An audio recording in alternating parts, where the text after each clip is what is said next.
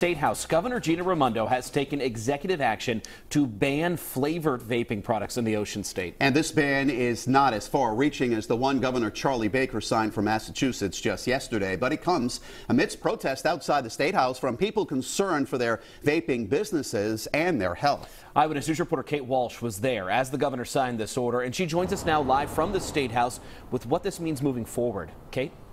Well, Mike and Steve, Governor Raimondo said she wanted to make it clear that this executive order and ban is all about protecting children. So that means these vaping stores will be allowed to stay open, but they will be limited with what they sell. Many of the products, the governor said, is targeted at children to start getting addicted to smoking. Starting next week, flavored vaping products will be banned from stores in Rhode Island. This is a serious issue, getting more serious every single day. And I don't think we can wait. So that's why I've decided to act, and act with the urgency that I think it requires. Eyewitness News was there as Governor Gina Raimondo signed an executive order directing the Department of Health to immediately issue emergency regulations that will last 120 days with a potential 60-day extension. It's dangerous for our kids. We're seeing people get hurt, and they're getting hooked on nicotine products at 10, 11, 12, 13 years old.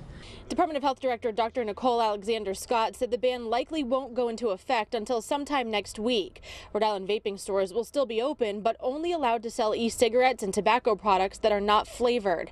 There's no word yet on if menthol will be included in the ban. Before the governor's signing, vaping supporters protested outside, concerned what any ban would mean for their business. The biggest consideration is going to be the loss of over 200 jobs. And not only the 200 jobs, but people having over $250,000 worth of merchandise in their stores that have a shelf life. I hear that. I do hear that. I listen. You know, when you make a decision, you listen to all constituents, but I have to put the health and safety of our children first. We've seen a lot of responses on social media, and the governor said there will be a period of public input in the future when they consider permanent solutions moving forward. New at 6 o'clock tonight, I asked them if they're concerned at all that this will now mean more products on the black market and more people making concoctions for their vapes at home. You'll hear that answer new at 6 tonight. Live in Providence, I'm Kate Walsh, Eyewitness News.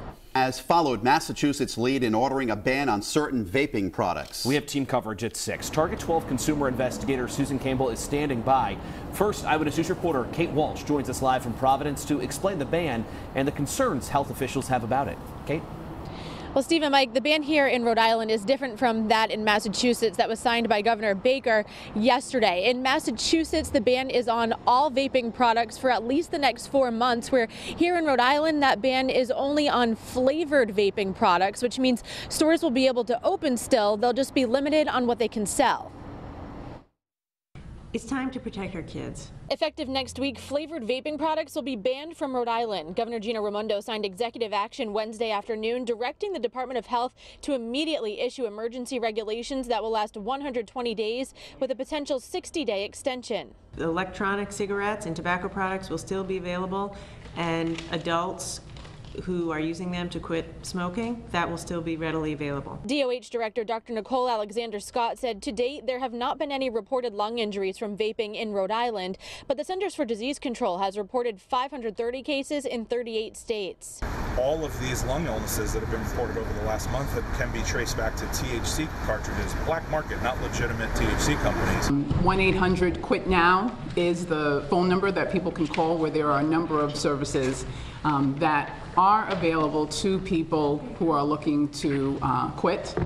We hope that that will be a mechanism that will help prevent against moving into the black market.